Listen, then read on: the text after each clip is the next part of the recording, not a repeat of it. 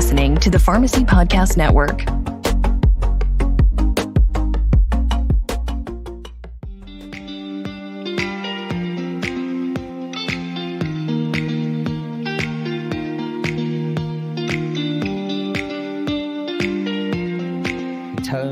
Guerra, a very special person in my life. He is our veteran podcaster on the Pharmacy Podcast Network. And he always says, returning to the mothership, or calling us the Mothership Podcast. And Tony, it is just wonderful to be with you right now and talking with you. And we don't catch up enough. So welcome to the mothership. I appreciate it. I always think of you as the Ravens head coach, because all the Ravens assistants go on to coach at other teams, and you just are developed podcasters, and some stay and some go, but I don't know. I've just not ever been able to leave the nest.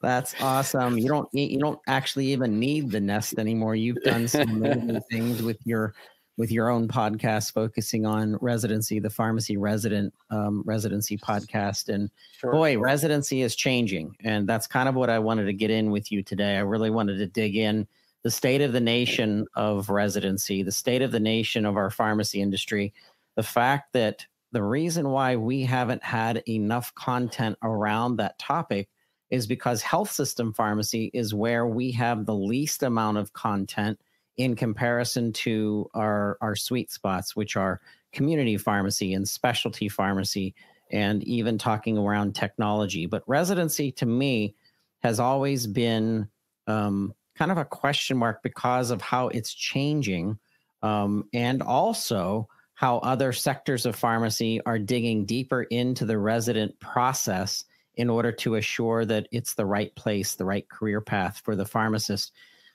Pharma, MSL, even artificial intelligent residencies for pharmacists is exploding. So I want to give you the floor and just give our listeners updates on the state of the nation of pharmacy residency. Well, unfortunately, the data to actually tell us what happened will not be out till March on match day. But I can tell you what happened last year and what we might see this year. So what was kind of surprising about last year is that the number of people applying for residency went down by about 900. And that caused a tremendous increase in the percentage of applicants that were accepted. So after you got the interview, the acceptance rate was about 67% 2 years ago. And then last year was almost 77%. So you're almost 4 out of 5. And I know that you had sent me the notes where they'd really tried to target 2020 as enough residency placements for everyone that wants one. But it's reasonable that that's going to actually happen by 2025. And I'll try to take you through the journey here. So each of the next, including this year, each of these 3 years, we're going to lose about 500 pharmacy graduates. So this year, next year, and the year after that. But then the year after that, it's closer to 2,000 because of the enrollment. So interest in residency has gone down. We don't know why necessarily. We know that fewer are participating in the workforce, but we don't know if maybe that was a blip or maybe that's a trend, and we won't know that till March. But right now, many in community have felt that they were stuck. I think you also mentioned as well. And the chances have never been better to move from community to a residency to a hospital position if somebody wants it. So it's just a really exciting time as things just get turned upside down in pharmacy. And it really is, if you want a residency, there's a reasonable chance that you're going to be able to get one. You know, I think of the so-called match process and how it seems to be controlled and dictated around mid-year and around the ASHP, and it makes sense, the leading organization for health system pharmacy.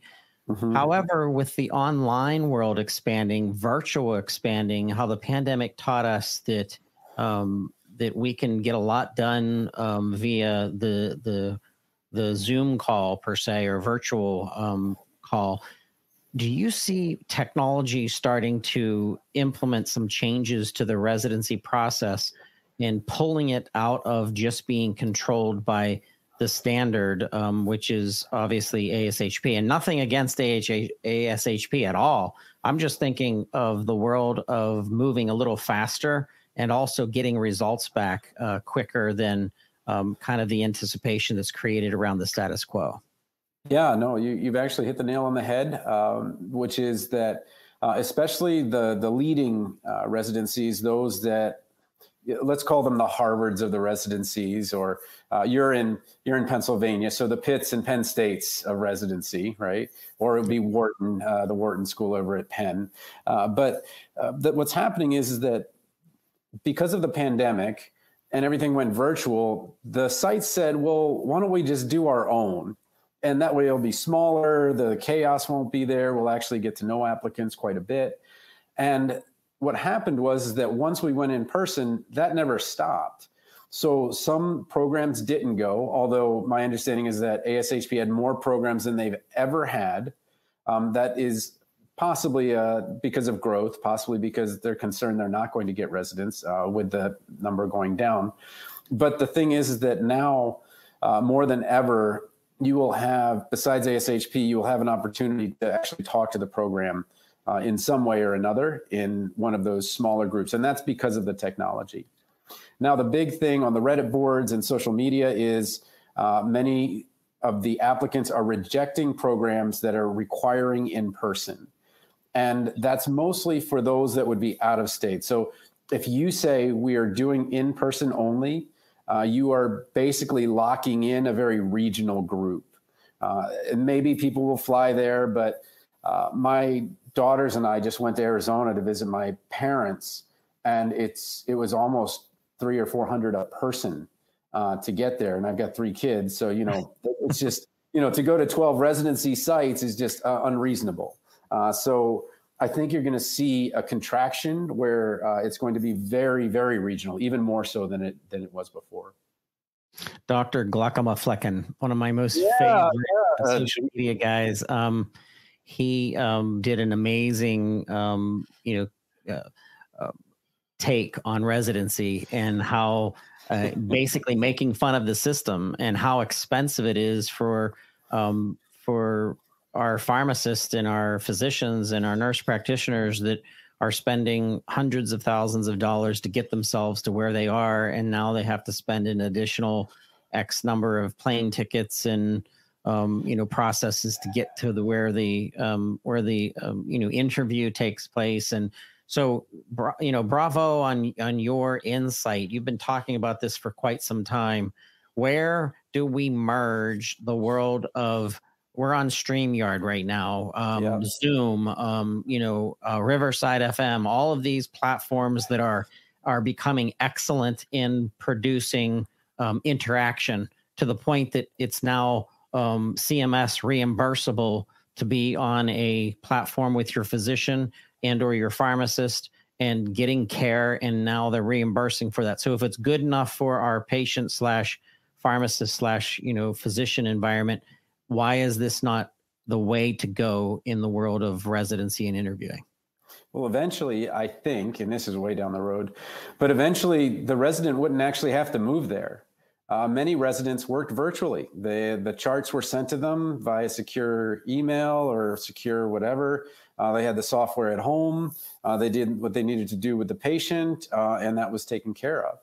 So I think that the promise of pharmacy, let's go back to what the promise of pharmacy was, 80s, 90s, whatever, is that you're going to have a steady job that's going to allow you to be with your family, that's going to provide that flexibility so you can go part-time, still have a decent income, and have a great quality of life. And I have that now, but not with a traditional pharmacy role in teaching at a community college.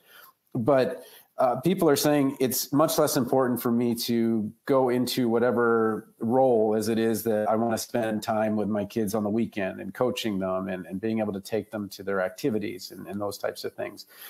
So I think where everything meets, and you've always been the technology leader, because I think if we go way back to when you started the Pharmacy Podcast, and even before that, you were a tech guy, if you want to call it that. And I think what's going to happen is the technology will allow pharmacy to come back to its promise, and its promise of providing a flexible position that is respected and that also has a decent salary attached to it so you can support your family. I think that's what the technology needs to do. And I think we need to get away from this, oh, I'm going to be at a hospital for 80 hours a week, instead saying, okay, well, what of those activities do I actually need to go to the hospital for? Yes, maybe I'll do rounds, but what could I have done from home? What could I do remotely? And what can I do remotely? I think during the pandemic, you were one of the groups that was helping with APPEs, making sure those were remote and the students could graduate. So I think that the next kind of piece is, how do we make pharmacy family friendly, for lack of a better word, or work-life balance friendly, things like that. That's true.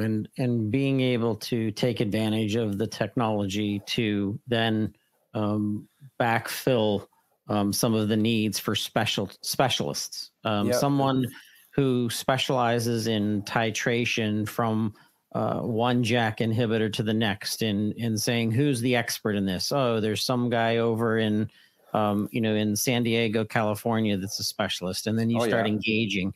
I think that is part of the future of pharmacy, the part of the future of accessing through data.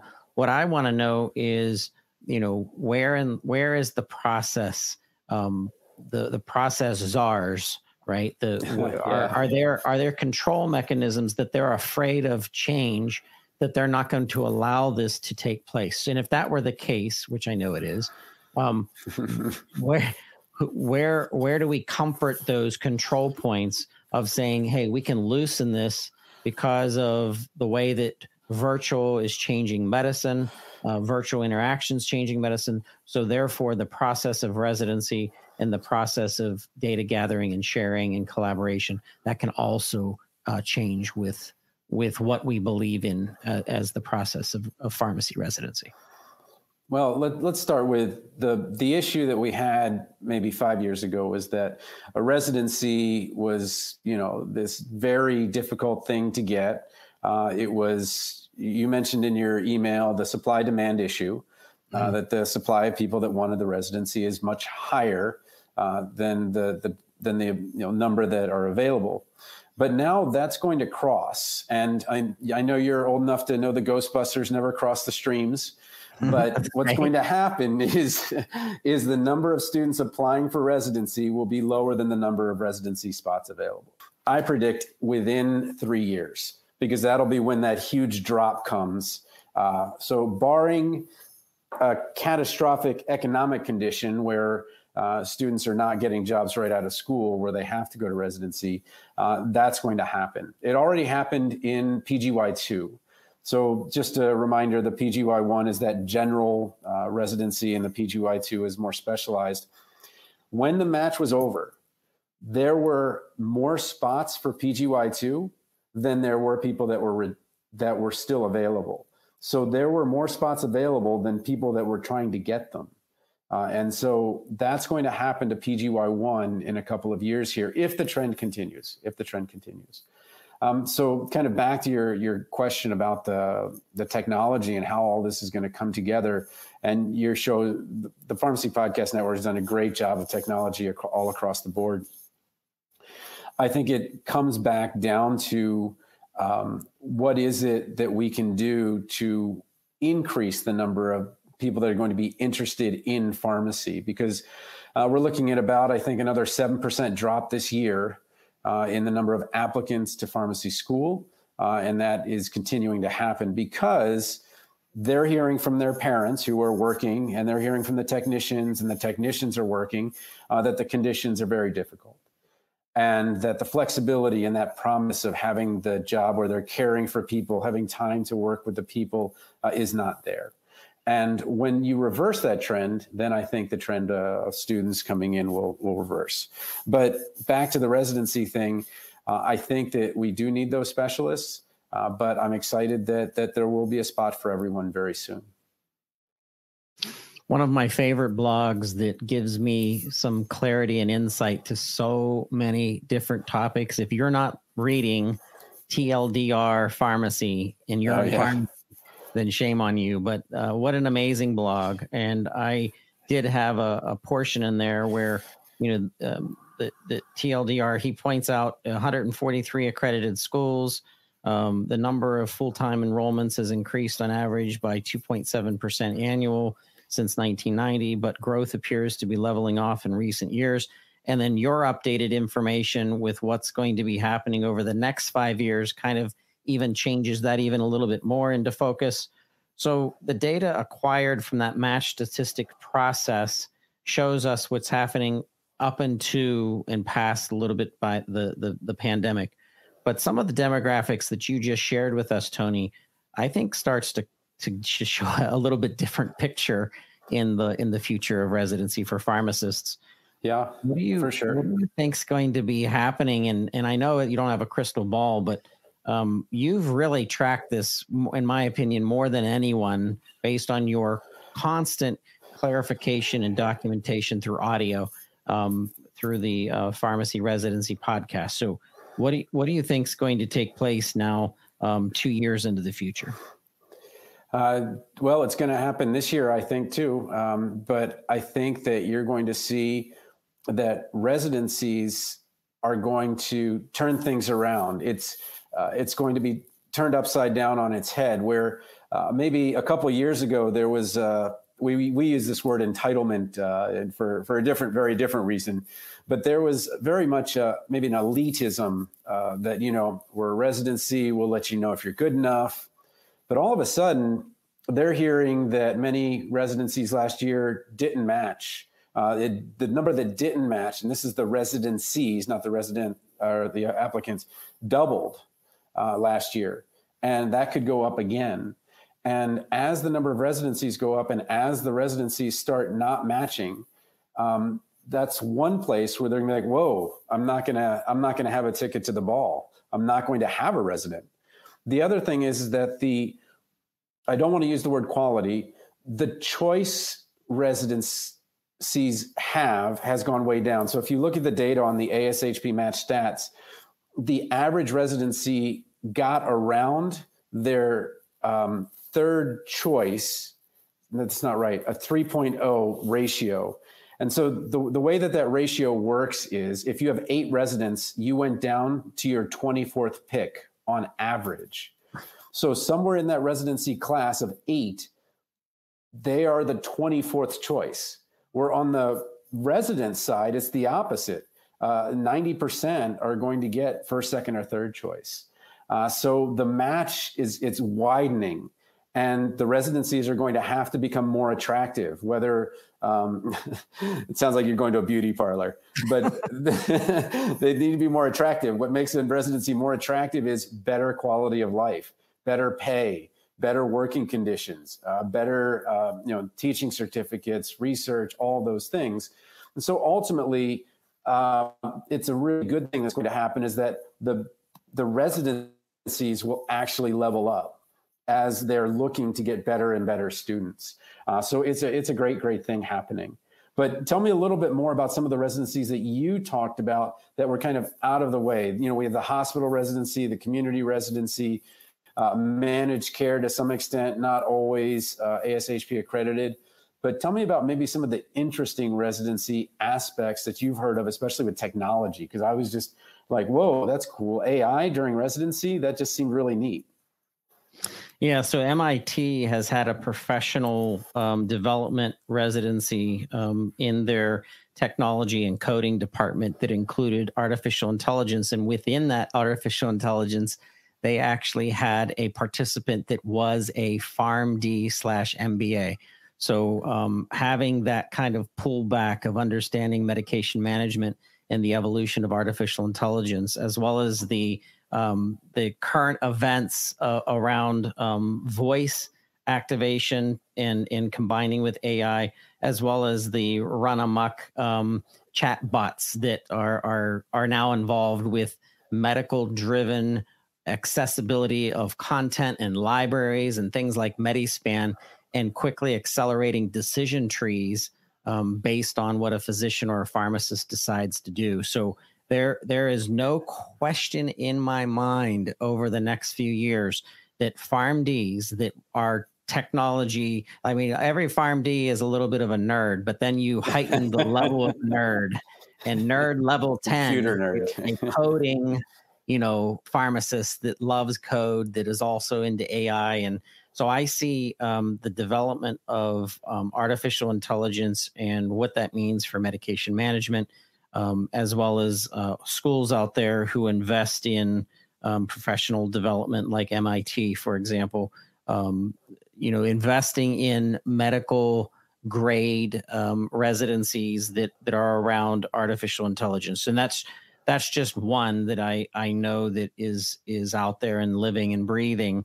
Community pharmacy, the CPSN network is all about, community pharmacy residency now. And I've even seen one-offs where state associations are embracing the community pharmacy residency program, as well as specifics under that umbrella that include disease state management, that start to concentrate on, you're doing a residency in community pharmacy, but we want you to focus just on diabetes management. And then all of a sudden they get involved with digital therapeutics and instrumentation and tools like Dexcom and our Omnipods and other things like that. So that excites me too, because it gives a research element and a research component to community pharmacy residency. And I think it starts to pack it with a lot more interesting variables of being a pharmacist and attaching that back to patient care to make it sexier. Because every time you say the word residency in pharmacy, they immediately think of the hospital system environment, because it was the traditional environment. And that's just not the case today. We're seeing residencies bloom out of other sectors of healthcare and pharmacy. Well, let's talk about actually what might happen on the flip side. So I've said how it might get easier to get a residency, the number applying for residency might go down, and that residencies are going to be entertaining, wining, and dining the future hopeful residents, and that's going to work out. Let me give you another possibility, which is so some schools have made some significant strides in terms of making pharmacy school affordable.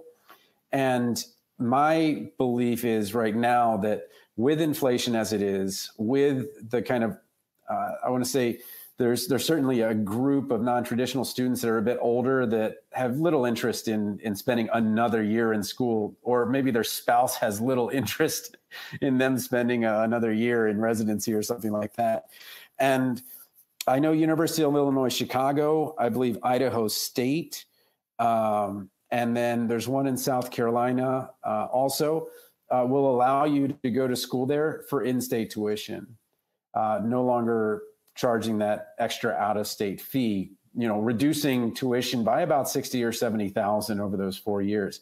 And then the University of Utah actually provides free tuition to all students now coming into this next PharmD class. So if pharmacy school becomes more affordable, if students have a much lower debt load, I think that we might see quite a few more students applying to residency. But if you've got a spouse, especially if you've got kids and all of that, and you've got to explain to your family member how you're going to move to another state to make a third or a half of what you could have made after they've patiently waited 4 years for you to graduate, that's a tough sell. That's a really tough sell.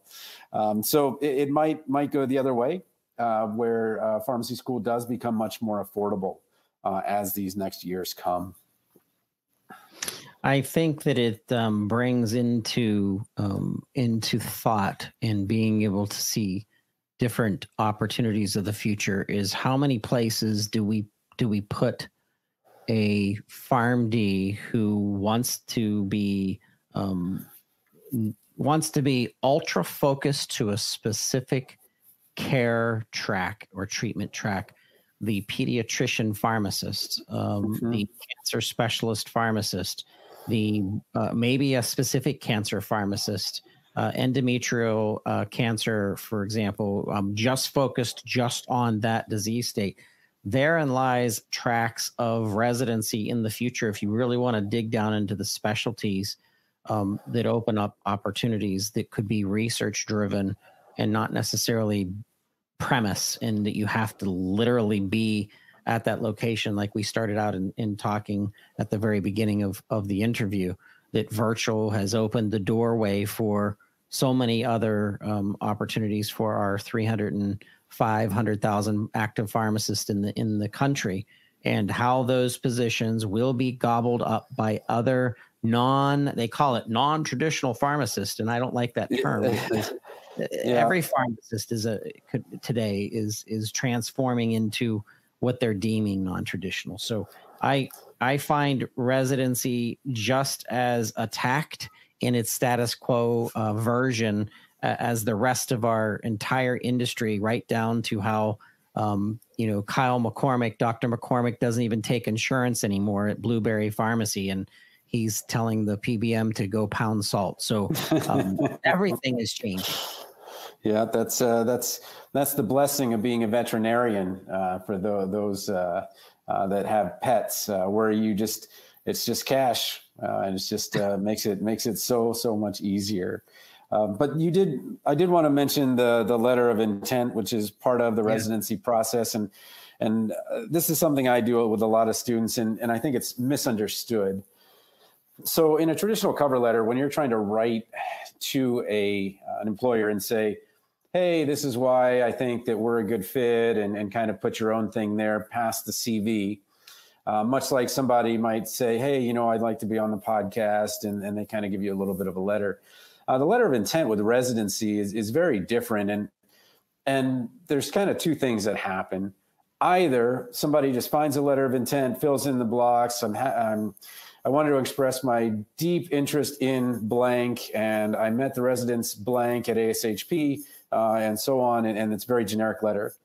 But another smaller group takes that time to really reflect on the last 3 years and how that program can get them to where they want to go. And those are the people that I work with at residency.teachable.com.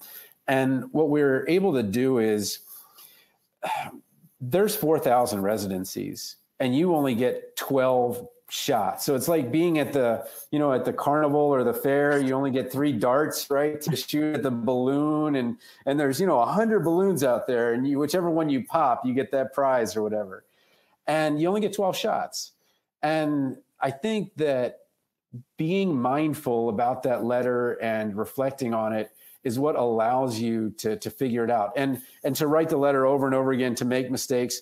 I know that when I started podcasting, my first podcast was a little segment with Aaron, and then I think it was Pharmacy Future Leaders, then Pharmacy Leaders Podcast, and Pharmacy Residency Podcast. And just as the Pharmacy Podcast Network has grown and transformed, I've had my own little transformation within the podcast and who I serve. I think that it's important to figure out where you are, where you want to be. And the toughest thing, though, is to not be where your professors want you to be, to kind of say, okay, what's my niche? Because every one of your podcasters has a niche. It's just that's their chunk of the world. So how do you develop? I always take over the podcast. How do you develop individual podcasters? Because you have done this with it. It's going to get close to 100 soon, but certainly dozens of podcasters. How do you help someone develop their own, and I hate this word, brand, but how do you help them develop their own voice, maybe, within the podcast? Because you as a mentor were just so instrumental in allowing me to start with students, to talk to them, then to talk to the leaders, and then to say, the one thing that I really, really think is misunderstood is residency. I like writing. You hate writing. Let's come together, and I can help you do your writing, because that's the one little place I wanted to help people, whether it's CV or letter of intent. How have you been that kind of nurturing grand poobah podcaster that helps so many people in their defined space? Yeah, it's my rule is to stop trying to be someone else and just do your own thing.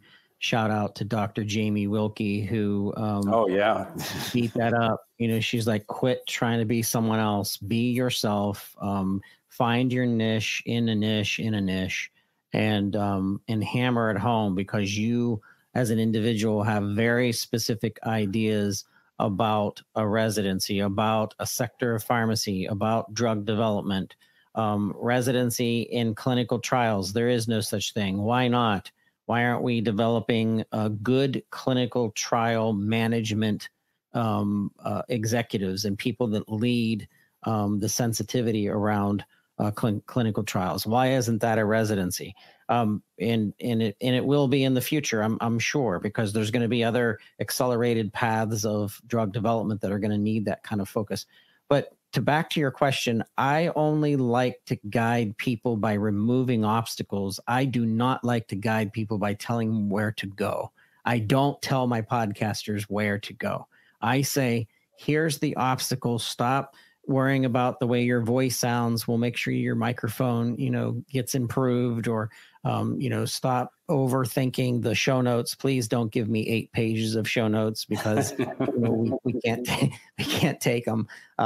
So it's all about removing the obstacles of what I've banged my head against the podcast tree, and trying to say to that individual, here's how the network can remove the obstacle of accelerating your listeners, because we're going to get you to thousands of listeners in the time that it would have taken you 5 years or 10 years to get to that same level. That's one power of the network. And another is, like you said, building their voice, but echoing their voice. So I'm an amplifier. If someone told me you need an elevator statement, and I said, I have one word: amplify. That's what I do. I amplify.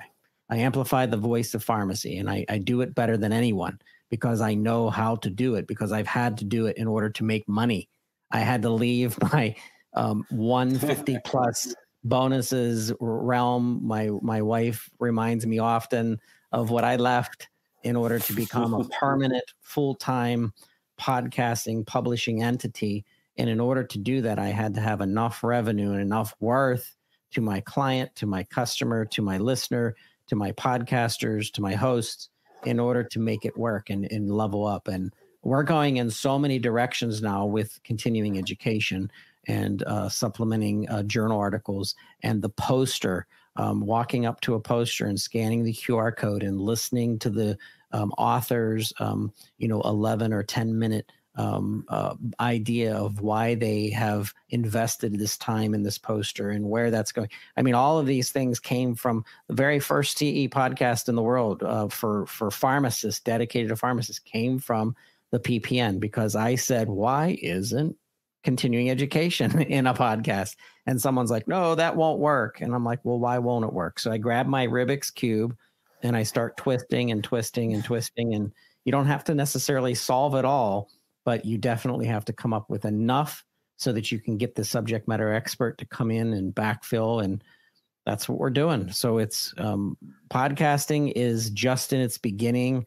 We know that there are 161 million listeners just in the United States.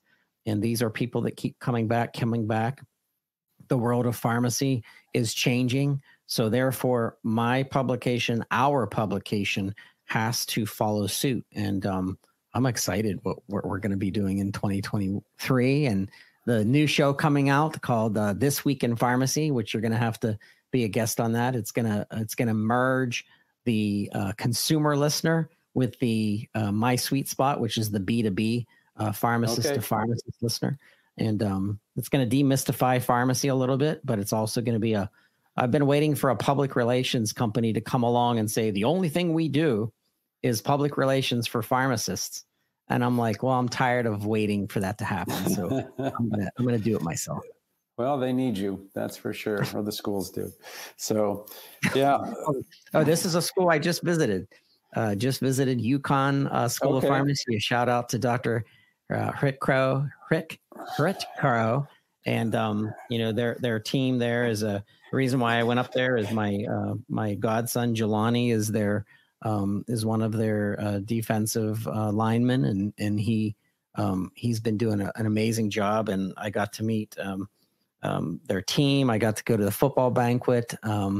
I got to meet up the one and only Coach Jim Mora from Huskies, and then I got to meet with a pharmacy school. So I was elated for that weekend. It was one of my favorite weekends in the closing of 2022, and now it's time to involve pharmacy schools in supplemental education information that comes from their cohort. So I'm taking the P2, the P3, and the P4s, and I'm gonna start picking pharmacy schools to develop content for their fellow classes and helping to accelerate understanding and sharing and sandboxing. And so we'll see what happens. But we have 10 pharmacy schools on our target, and we'll see what happens in 2023 and if something can come from that. But I'm still looking for a host for Pharmacy Future Leaders. We need to resurrect that.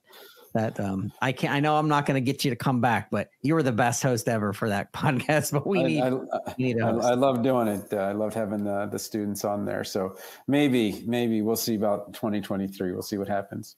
So yeah, you have so much going on. I want to share with the listeners an update for your personal world. Your amazing triplets and soccer stars, and one of your daughters is now a marathon runner, winning her father's heart. Oh, 5K runner, but yes, she is. So she didn't make him whole marathon. So it's incredible, though. Yeah, you put that as part of their life. That part of their life is the physical side, and the spirit of competition is so evident in your world, and it's very healthy competition. I don't see your daughters yet becoming out of control competitors yet, I guess. Not yet. But no, and kind of to kind of wrap this all up, I was able to enjoy, that community career in the beginning that kind of set me up to take the lower pay for a while as I went to a job that would take years to build up to the pharmacist salary, which I eventually got to. But it fulfilled its promise to me because I was able to be their coach. I am there nights and weekends to see them, to drop them off. But I'm also a good partner to my wife in terms of sharing the load. And I think that that's a really tough thing. The number of weeks you leave in the year is the number of days I leave in the year. So it's amazing how important the support is there, and then to kind of give back to the family. So again, I think that in the right situation with the right leaders, you can have that great balance between your pharmacy career and your family life. But I think that it has to come from the development that you provide, which is allowing someone to find that niche like Jamie Wilkie did. And man, she's got the 4 boys, right? And then so does Tim Ulbrich. He's got 4 boys as well. And other people with many children that really need that kind of flexibility. So I don't know. I think we can get it back. And even developing supportive entrepreneurial ventures with your spouse that has nothing to do with pharmacy. I have to give a shout out to the very first virtual conference in pharmacy ever was by Dr. Blair Thielemeyer. Yeah. And her amazing rush into the market that was needed so badly when she started. Everybody thought she was nuts. And then all of a sudden the pandemic hit, and she had been 4 years into it. And then everybody's like, wow, Dr. Thielemeyer really knew what was going on. And she was a visionary. And now she's supporting a family-owned business in the world of harvesting eggs and having a chicken farm. And she's a champion. That's a reinvention of their family and of their aspirations, but then being able to share everything and kind of tie it back to healthier living. And I think that's a testimony of not giving up and continuing to work. Awesome. Well, I thank you. We have to have you back more often than once every 3 or 4 years, and being able to get your mind share about the what is pharmacy and what's happening in pharmacy and how residency plays a part in this. So if something takes place over the next 2 years that we can go back to this recording and say, see, Dr. Guerra told you so. But I appreciate you and your support of not only the network, but of our industry. And your heart is in this, and in it coming from someone that really believes in the evolution of our pharmacists. That means a lot to me, because I am your hero. I mean, you are my hero, and I am your fan, and as I am pharmacists that are out there. So if you're listening and you want to get in touch with Dr. Tony Guerra, what's the best email to send you a message to? TonyThePharmacist@gmail.com. That'll be in the show notes. Thank you. We thank you so much for listening and everything that you're doing. And with that, we'll see you next time.